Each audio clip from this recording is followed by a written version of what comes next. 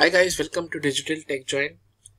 In this video, we are going to go through top 30 services of AWS Amazon for AWS Certified Solution Architect Professional. The aim of this video is that today in AWS Amazon Web Service, there are around 200 plus services available. For anyone to get started with the Amazon Web Service, it initially seems like a daunting task where so much of services, so much of articles, so much of videos are floated around and one gets confused and sometimes does not know how to and where to go about. So in my channel there are a lot of videos that I've created related to Amazon Web Service.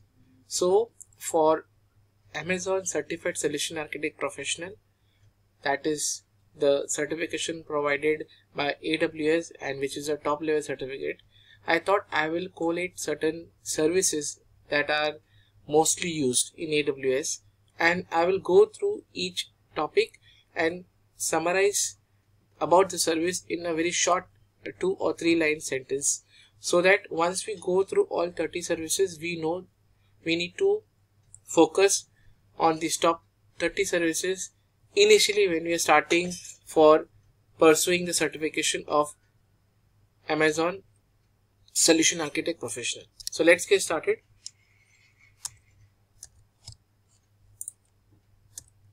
So the first service is Amazon EC2 Elastic Compute.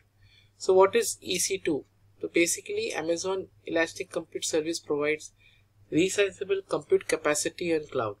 In a layman language, it provides for server instance on cloud for various OS that includes Windows, Linux, Ubuntu, Amazon Linux and Mac OS, Red Hat and many other OS. The virtual server created on AWS EC2 is known as instance. It is as good as setting up a server on your on-prem. Similarly, if you want to set up a server on cloud, then you need to invoke Amazon EC2 instance service. Now this EC2 instance service has different instance type depending upon the requirement. It has general purpose, it has computed optimized, memory optimized, storage optimized, and plus it has various costs involved and various types of costs involved for having an instance on the cloud. It can be an on-demand, it can be a spot instance, reserved, dedicated host and dedicated instance. Generally on-demand instance is what majority of the users and customers use it. When you go for dedicated host and dedicated instance, you get a huge discount because you are setting up your server on the cloud for at least 1 to 3 years, for which Amazon gives you good discount. So this is it about EC2 instance. Then we have Amazon EC2 auto scaling. As the name suggests, whenever you have your server instance ready on the cloud and you want to make sure that your cloud server does not fail if there is an increase in the capacity, and to manage the requirement steadily and predictable performance, you use Amazon EC2 auto scaling. Now when you use auto scaling, you are telling Amazon that whenever there is a peak instance created in your server, it automatically creates another instance and makes sure the performance does not hamper. Then we have Amazon EBS, that is Elastic Block Storage. Amazon EBS is a network storage that is attached with your EC2 instance. In the first slide we spoke about EC2 instance. Now when your server is ready, you also need space. So when you want a network storage space, then you need to go for Elastic Block Store.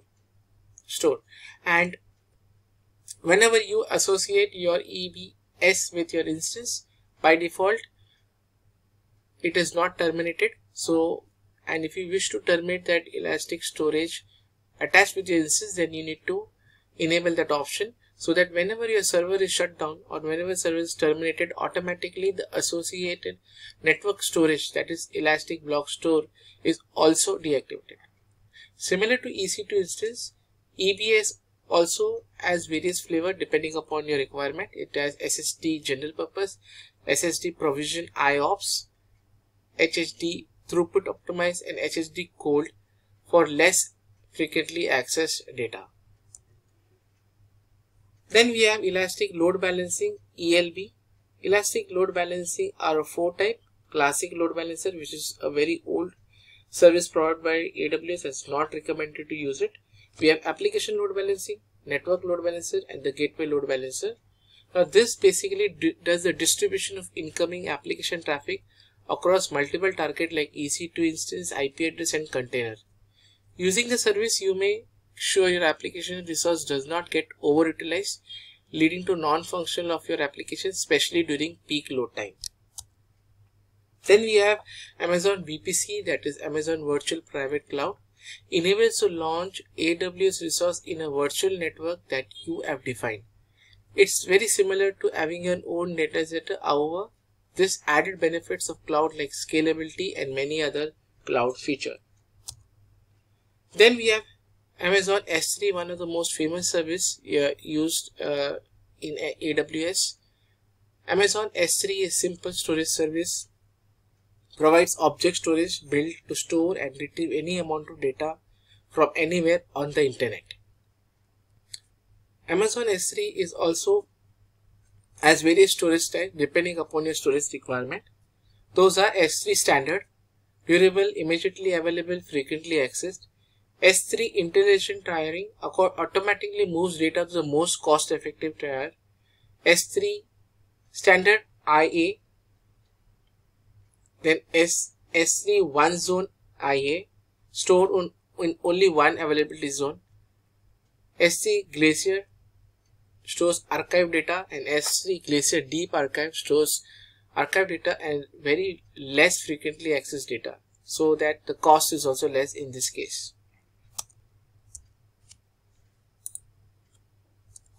Then we have AWS Direct Connect. Now what does AWS Direct Connect do? It is a network service that enables you to connect to customers' on-prem environment to AWS and transfer data through private connection. What are the advantages? You reduce cost when you are using large volume of data, increase reliability, increase bandwidth, decrease latency. Amazon CloudWatch. As the name suggests, Amazon CloudWatch is monitoring service for AWS cloud resources and application you run on AWS. CloudWatch is used to collect, track metrics, collect and monitor log files and set alarms. CloudWatch is accessed via API, command line interface, AWS SDK, and AWS Management Console. Then we have Amazon CloudTrail. This service records and stores all the activity done in your account. The log generated in your account is stored in AWS bucket. CloudTrail features and service can extend to log events for data event management like non-API event in your account. It's like an audit trail. Then we have Amazon Inspector. Amazon Inspector is automated security assessment service that help you improve the security and compliance of your application deployed on AWS. It produces a detailed list of security findings prioritized by level of security. AWS Trusted Advisor. Trusted Advisor is an online resource that helps you reduce cost, increase performance, improve security by optimizing your AWS environment. Trusted Advisor scans your AWS infra and compares to AWS best practices in 5 categories: cost optimization, performance, security, fault tolerance, service limit. AWS Guard Duty acts as a shield and continuously monitors for malicious activity, delivers detailed finding and remediation. AWS WAF and Shield helps you protect AWS resource from web exploits and DOS attack. WAF stands for Web Application Firewall. AWS Organization. AWS Organization helps you centrally manage and govern your environment as you grow and scale your AWS resource. Using a multi-account environment is recommended best practices when scaling your cloud environment. Basically, AWS Organization provides many features for managing multi-accounts. So whenever there is a scenario where we need to manage your multiple AWS accounts under one umbrella, then AWS organization is a service. AWS Elastic Beanstalk. Now whenever you want your application to be quickly deployed on AWS using a built-in wizard, then simply you need to zip all your source code and upload it in Elastic Beanstalk, which will deploy your code and also set up your application on the cloud. AWS Lambda lets you run code as a function without provisioning or managing server. It is serverless. That is, your application still runs on server, but all the server management is done by AWS. It is pay as you use service. AWS Global Accelerator. This service improves availability and performance of your application with local and global users. Amazon API Gateway. Now, API Gateway is fully managed service that makes it easy for developer to publish, maintain, monitor, and secure an API at any scale. Amazon Route 53. Highly available and scalable domain name system, where you can define your domain name, do domain forwarding request, and also do health check of your resource. Amazon EFS. Amazon Elastic File System is a fully managed service for hosting network file system in cloud.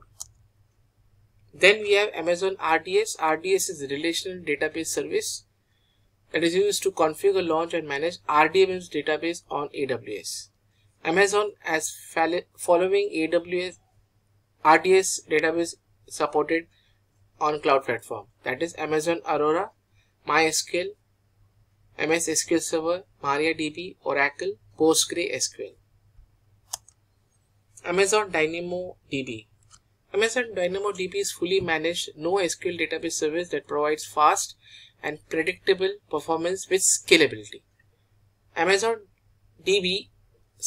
DynamoDB is schemaless, that is no fixed column defined, and it's non-relationship key value type of database.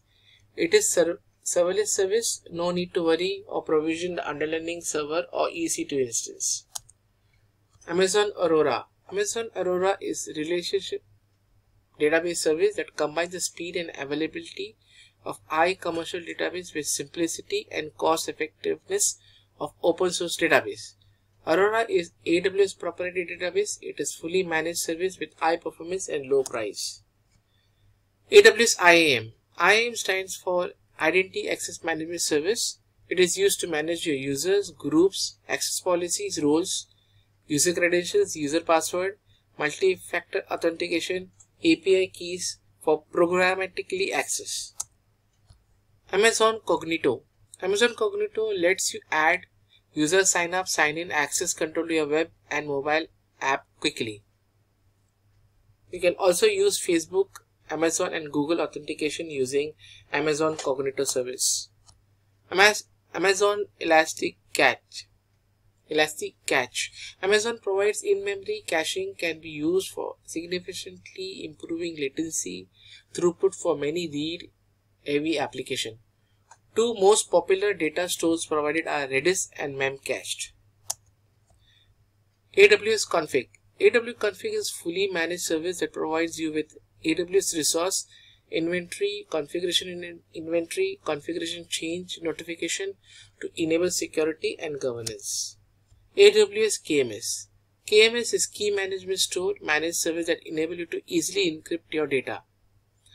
Amazon KMS provides highly available key store management and auditing solution for you to encrypt the data within your own application and control the encryption of stored data across AWS service.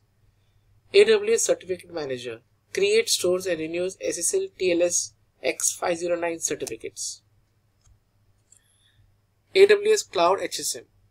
AWS CloudHSM is service helps you meet corporate, contractual and regulatory compliance requirement for data security by using dedicated hardware security model instance within the AWS cloud. Apart from all this service, we also have Cost Explorer, cost management services, billing services, machine learning services, and many other AI based services available in AWS. But the idea was to brief and walk through top 30 services of AWS. It was just the name and one-liner description. I'm sure there is more information to it, but the idea was to just brief you and walk you through the most used top 30 services of AWS. Thank you for watching this video. Please do subscribe, like and share my channel with your friends, colleagues and family, and help us to grow our channel. Thank you.